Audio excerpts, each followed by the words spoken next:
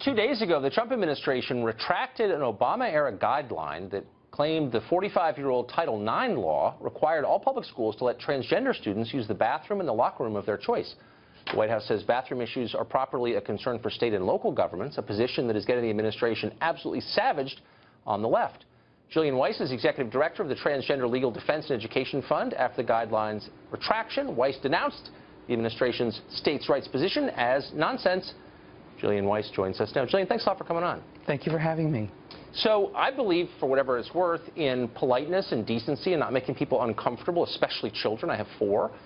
But I also believe in honesty, and so I just want to get to what exactly this means. So I'm a 47-year-old man. I think that's pretty obvious. If I were to decide tomorrow that I was a 47-year-old woman, should I be allowed to go shower in a women's locker room? The idea that there's no objective factors to be considered in who is transgender and how we determine bathroom use is really not the way that this works. The fact is that people make this decision after a lot of serious consideration.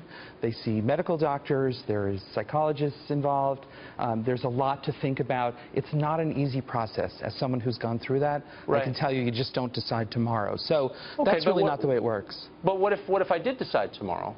What should I be? And it was totally sincere. Or, by the way, how would you know whether it was sincere or not, or anyone know? Only I can make that decision. And what if I did? Would I be allowed to go and shower in a women's locker room? And if not, why not? Well, I think the answer is no. And, for example, we have the Gavin Grimm case, which, as you know, is coming up to the Supreme Court very soon. The ACLU just put out its brief in that case. And, you know, they went through what he had to address. He changed his name.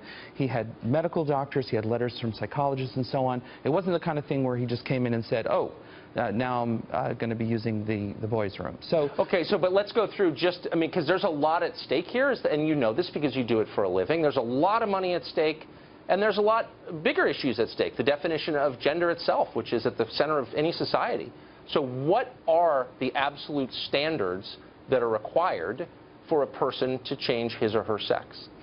There is an organization called the World Professional Association of Transgender Health, which has a series of standards of care. We're on number 7 now, or 8 is coming up.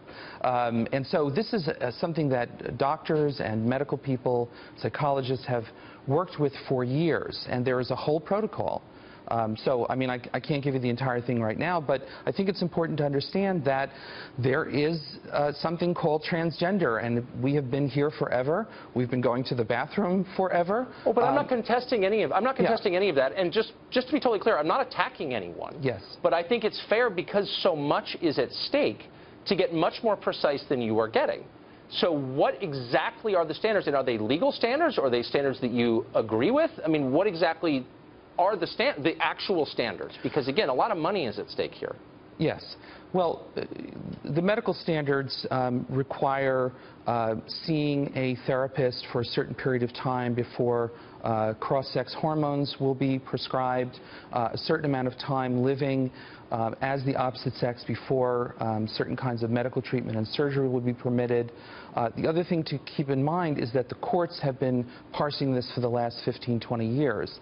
And so if somebody is being stereotyped because of their sex, because they're not perceived to fit in with appropriate masculinity or femininity, because of whatever people perceive as their birth sex, that is something that's prohibited by the anti-discrimination statute. Right, so that's the anti-discrimination statute, but you still haven't explained, and I've asked you a bunch, what the legal standards are, because I don't think that there are any, and here's why that's a concern. So the federal government spends over $11 billion every year on sex-specific programs, and I'm sure you know what they are. The Small Business Administration, among many others, gives a ton of money to people because they are women. And so how are we supposed to navigate that if and let's be honest with each other, there are no standards, actually, other than I say that I'm of a different sex. How are we supposed to navigate this, and what's going to prevent charlatans from jumping in and taking all that cash? Well, let me give you an example. In the field of athletics, There are standards that have been developed for when someone is permitted to move into a particular single-sex activity. It involves how long they've been on hormones, how long their transition has been, whether or not they have the strength equivalent to, that, like in women's sports, for example. So there are standards that have been developed. Now, I don't know all of the details of that exactly, but you're asking, for example, how do we... Because there is no absolute standard that's been developed, as you know. I mean, look, this is your job. You know that that's not true. There isn't. The WNBA doesn't have the same standard as the Olympics, as Notre Dame women's field hockey. I mean, there is no absolute standard. Well, if that's what you're saying, is there an absolute standard? You're correct. Yeah. There is not an absolute standard. We are working this out as a society. It doesn't mean put transgender people back in the closet or tell transgender youth just, fend for yourself. But nobody's suggesting that, at least on this show. What I'm suggesting is an adult look at this issue, and yet whenever you bring it up, like, what does this really mean? And can you actually change your sex biologically? You're denounced as, as like a hater. And I'm just speaking for myself when I say that has nothing to do with it. I think it's fair to ask these questions. And so when are we going to find out exactly what it means to be a woman or a man? Let me just suggest this. I have a list here of 25 studies that have been done over the last 15 years by scientists, peer-reviewed journals, discussing exactly what it means to be transgender, when someone is transitioning, the difference in the basal ganglia of the stria terminalis, the neuron density in the brain, and so on. I'm sorry for being very technical. The point is there are biological differences. I mean, let me ask you this.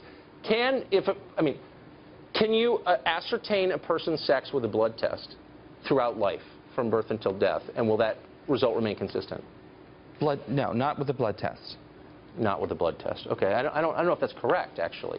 But the point is, look, do you agree that, and we'll just leave it here, but do you agree that until there is a commonly recognized, legally recognized standard for sex, what constitutes a man and a woman, that we ought to slow down a little bit, stop building up all these anti-discrimination statutes before we can agree on who is being discriminated against, who meets the standard? We've had these laws in the books for the past, 40 years. They have come to understand that this includes transgender people. For the last 15 years, we're all over society. We are going to the bathroom. We are showering. We are in athletics. So you can't put us back. But no one's suggesting that, and you're dodging the question because you don't have an answer, and I just hope you'll take this seriously, because I think it's a serious issue, and I hope that you will too. It's not just a matter of saying, we're here, we're not going away. It's a series of, like, doing... But you're saying until we have a standard, until we have an absolute standard, we can't do anything, and so I disagree with that. I'm saying don't give $11 billion away to people who are faking. Like, what are we even talking about? Who's faking? I still don't know. Where's your evidence of faking? Tell me who faked it, and then we can discuss it. Jillian, thanks for joining us. Thank you.